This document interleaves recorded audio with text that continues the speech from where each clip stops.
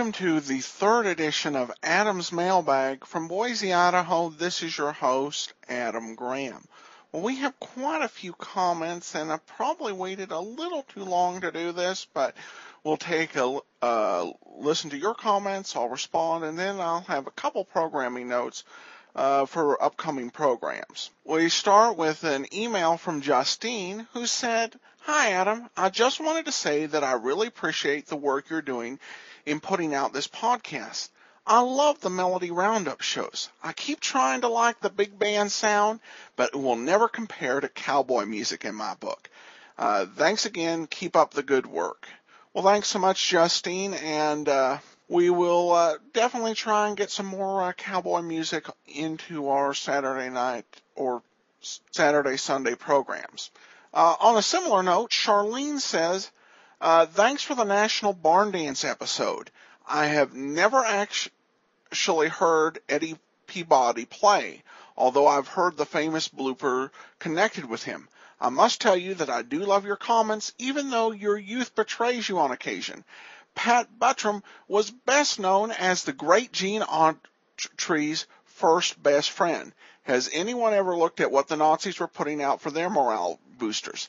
I think the comparison to U.S. radio broadcasts would tell the tale. We had fun, songs in several styles, and Alka-Seltzer commercials, while they had the clubfoot hypocrite and his master, the evil crazy man. Well, thanks, Charlene. In answer to what Pat Buttram is most famous for, I guess it is a bit of an age thing. According to IMDb on the best known for category, they give the nod to Green Acres. But second place is a Gene Autry show. So I guess he's known for both. And we have a comment from C. Patterson, who talks about our Man Behind the Gun episodes.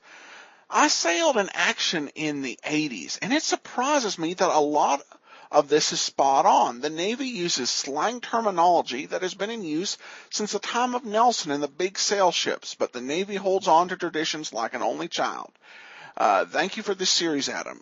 It is so interesting to hear that although things change, they stay the same in so many respects. Once again, thanks for all your hard work.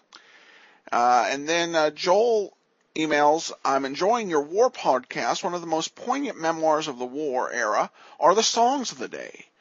There are some that bring tears every time I hear them. I'll be home for Christmas, if only in my dreams. I'll walk alone, we'll meet again. When the lights go on again, are some of the songs that capture the longing for peace and the return of loved ones from harm's way. It's hard to imagine that virtually every household had someone in the service, most at risk. You mentioned the arms buildup prior to the U.S. entry in the war. I read a remarkable book recently that detailed how the U.S. turned on its industrial capacity to build tanks, planes, weapons, ammunition, ships, etc. in quantities that astounded even our own people. It is called Freedom's Forge. I recommend it highly. It is an incredible story, and it's available on Amazon. Thanks for your great podcast. And, well, thank you so much for sharing, Joel, and for the book recommendation. And Mike just offers a comment regarding our Superman episode on December 30th.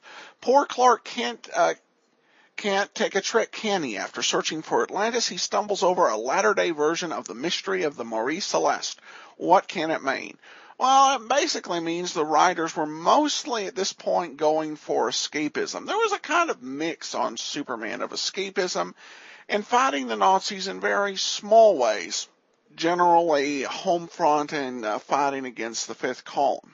All right, well, now I've got a few notes on the programming we're going to be playing over the next few months and just other things to expect. In general, at this point, we're trying to use most of our programs from radio broadcast in 1942 into maybe even into late 1943.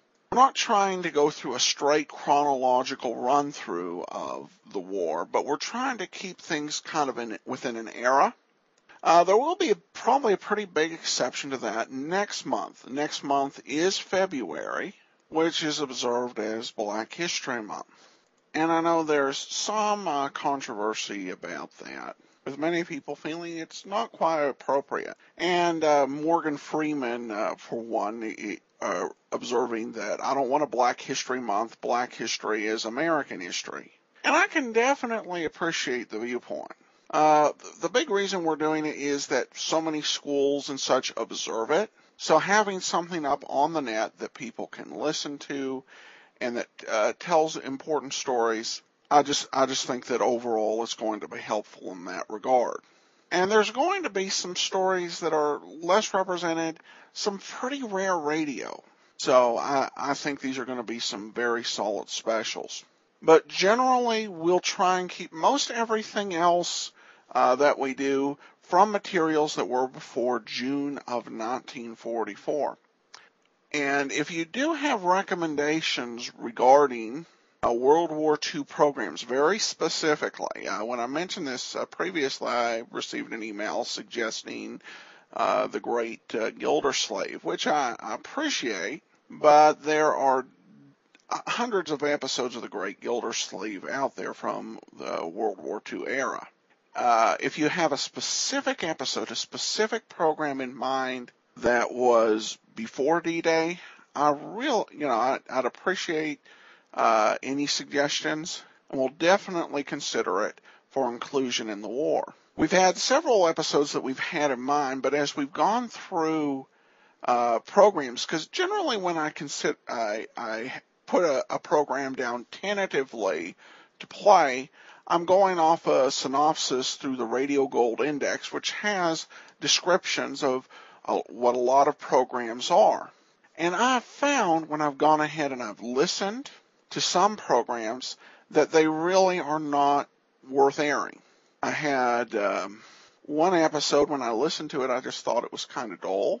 And then there was another program I listened to which really was not what I was expecting from the description. It did deal with the war, but it dealt with it in such a way that it fell into that unintentional comedy sort of category, the so bad it's good. And that's really not the type of thing we're going for on this program. So that's going to be our big challenge. And if you have any suggestions or specific episodes, we'd love to hear from you. And I guess the final thing is that there is actually a new World War II movie that's coming out called Monument Men.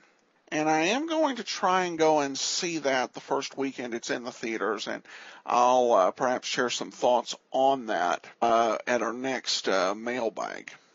All right, well, that's all for today. We'll be back tomorrow with our comedy episode. In the meantime, send your comments to box13@greatdetectives.net. From Boise, Idaho, this is your host, Adam Graham, signing off.